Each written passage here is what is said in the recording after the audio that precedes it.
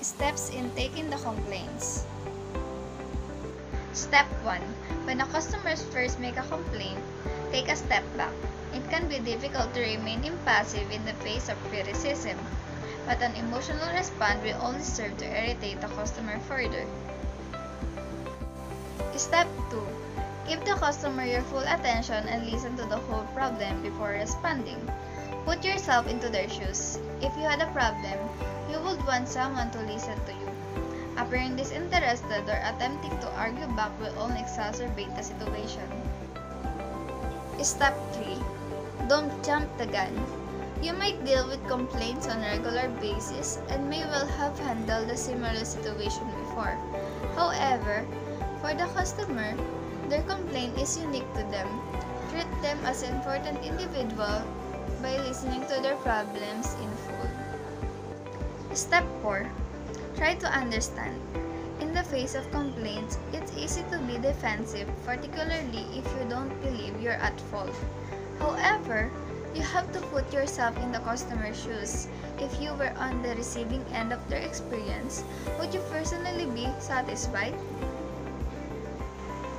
Step 5. Always use your initiative when dealing with complaints. If the blame lies with one particular member of staff, it is often best to remove the customer from their presence. This can diffuse tension and emotion and help the customer to reevaluate their anger. Step 6. Never pass the customer around from person to person. Each complaint should ideally be handled by one staff member. Therefore, you should always ensure that the person assigned to the case has the authority to deal with the situation. Why do guests complain? Why do guests complain? There is only one reason why guests complain. Guests complain when they do not receive what they thought they have received. In other words, their expectations were not met. Guests generally expect friendly service, clean, well-maintained facilities, and a level of quality in time with what they paid. Failure to provide this will result in guest dissatisfaction, which may lead to a complaint. If it does, this is a signal that others are probably feeling the same way, but not telling you. Tips for delivering exceptional customer service. 1. Respond quickly. When a customer has a problem or issue they need resolved, a wait of even a day seems like lifetime. Often, even delays that short can be enough to send them to our competitors. Customers want fast and prompt service. That means you should provide 24/7 customer service. Phone calls should be immediately answered, and email need to be responded to within the hour. 2. Use the right employees. Customer service takes a skills.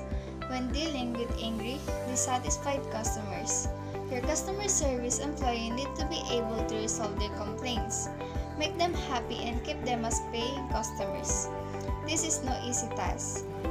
Hire only the most professional customer service representatives who have been proven experience in the field. Training and regular evaluation is essential. 3. Listen. Good customer service usually happens through listening. In fact, most customer service representatives should be listening most of the time. Hearing out what the customer problem is exactly determining what will be the best solution. Most customers with complaints don't just want a resolution. They want to know that their issue has been heard and that company will take steps to prevent it from happening again. Exceeds customers' expectation. When you're resolving a customer's complaint or problem, go above and beyond. Your customers expect that their issue will be fixed. That should be the bare minimum service that you provide. Good customer service does more than just resolve a customer's problem. It exceeds their expectation and leaves them feeling happy and appreciated. 5. Respect your customers. Even when an issue is resolved, customers want to know that their business is appreciated.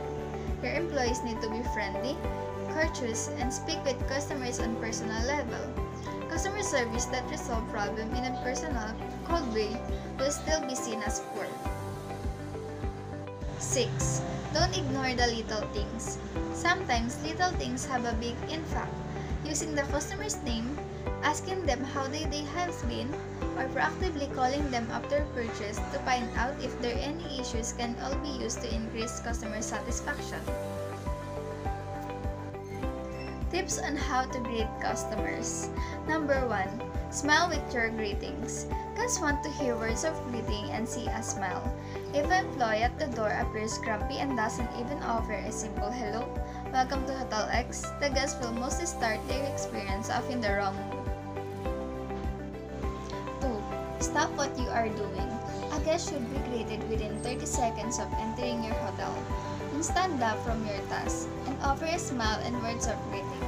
After offering assistance, you can return back to your other task. 3. Show don't tell. When the guest enters your hotel, they will most likely inquire about a specific accommodation. Take time to answer right away his/her inquiries, or if possible, show them exactly the types of room available. It will only take a few seconds and your guests will appreciate your time and effort. 4.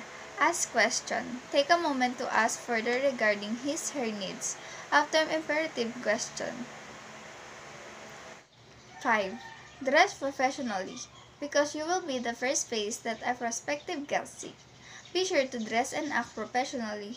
Avoid wearing provocative outfits that may offend guests. Rather choose conservative professional outfits that are appropriate for your work environment. If you present a neat, groomed appearance, your guests will feel more comfortable during the sale transaction. Tips for dealing with complaints. 1. Try to remain calm when dealing with a complaint. Even the customer become irritated or confrontational, your ultimate aim is to turn their negative experience into a positive one, but arguing back will only make the situation worse. 2. Complaints should always be resolved as quickly as possible. The aim is to make customers feel as though their problem is being treated as priority without being rushed. 3. Keep comprehensive records of all customers' complaints, from the initial problem to eventual solution. You can then periodically access these records, identifying any common complaints and taking steps to improve company's process. And 4. All customers-facing staff members should be trained to deal with complaints. If possible, give your employees some authority when it's come to issuing refund or other conciliatory gesture. Forcing the customer to wait for a manager can make a bad situation worse.